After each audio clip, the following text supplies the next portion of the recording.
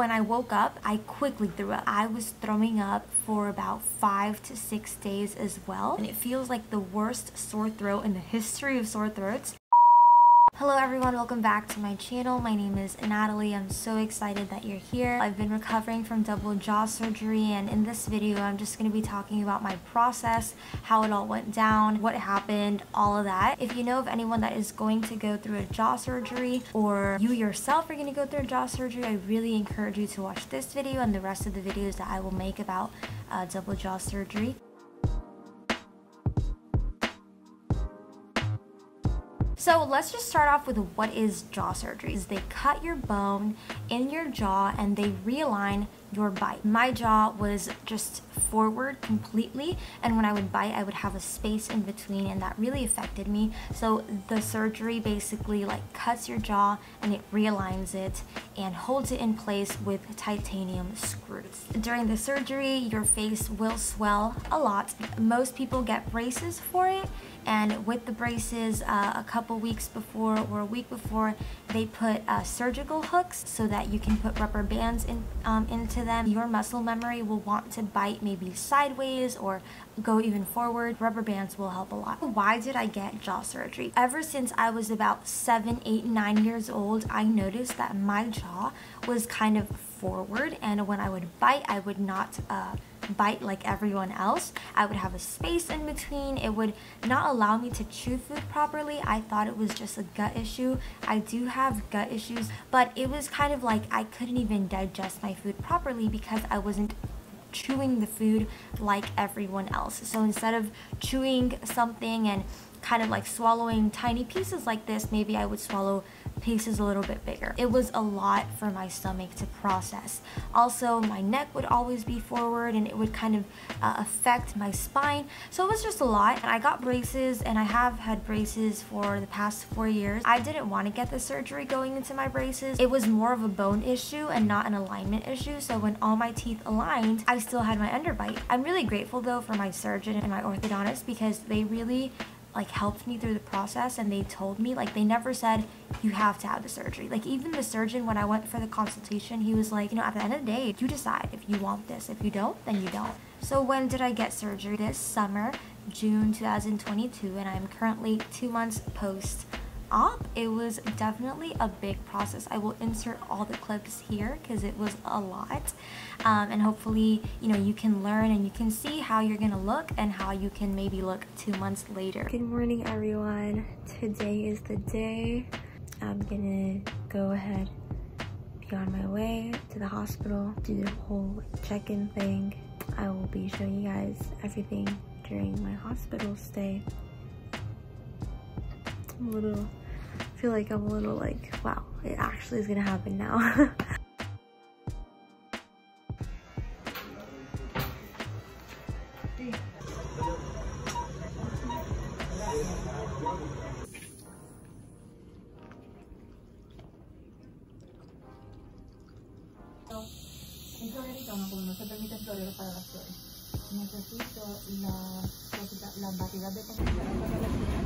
So now, how was it? So my surgery was very early in the morning. I could not eat the night before since like 6 p.m.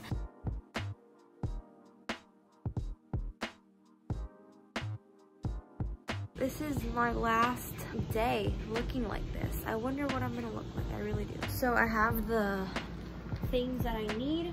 I basically have this bag with all of just the hygiene and supplies and things like that, and then I have this bag with like my Bible, my devotional, a towel, a cloth because I was reading that you're gonna drool a lot. I packed extra, you know, undergarments, socks, another pair of like sweatpants and things like that just in case I want to change. I prayed beforehand. I prayed during the process. I've been praying for like 5 years for this surgery, and throughout the surgery I honestly did not feel anything. I didn't know what was going on, but I do know that it should have been 1.5 or 2 hours, and it took a longer time. So we went into surgery I think at 7 a.m. and we got out at 4 p.m.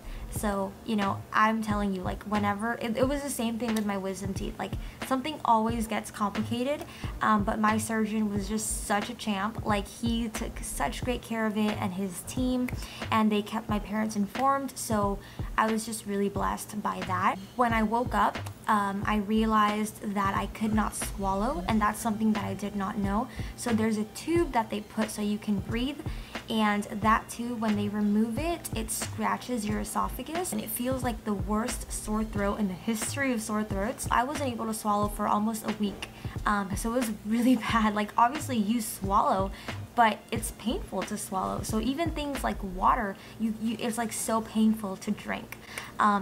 Speaking of water, when I drank an electrolyte drink that my dad gave me because I was so thirsty, I quickly threw up. I was throwing up for about 5 to 6 days as well. There was a lot of vomiting and a lot of phlegm. Also, I drooled a lot. I had so much drool. I felt like a child, so I really recommend buying little like towels for drooling and all those things because you're gonna drool a lot. I was really swollen. I was really weak. I was on liquids for almost a whole month and a half. So this is me 2 months post-op. Right now I can chew things that are a bit more solid, but I still have to be careful. I'm getting used to talking, so that's why I still sound a little bit weird.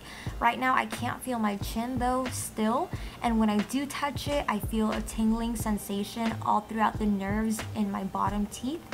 The stitches, they come off, like I would say the first week or two. They come off on their own. Full recovery takes about 2 years. So this is me 2 months post-op. I do know that I lost a lot of weight.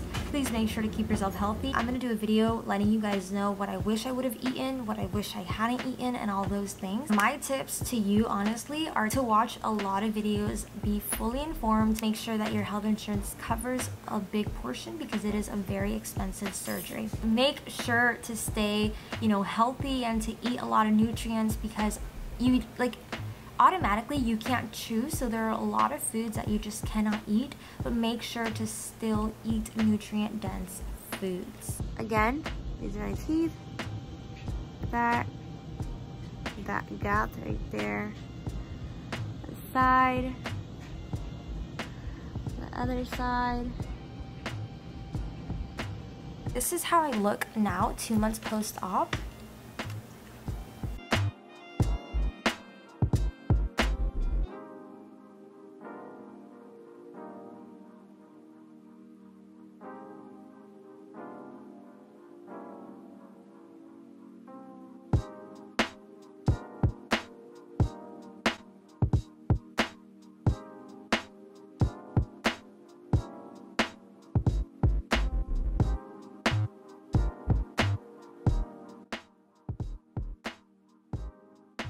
So that was it. Any questions you might have, drop them down below. If you have any video recommendations, comment them down below as well. So take care, God bless you all, and have a great day.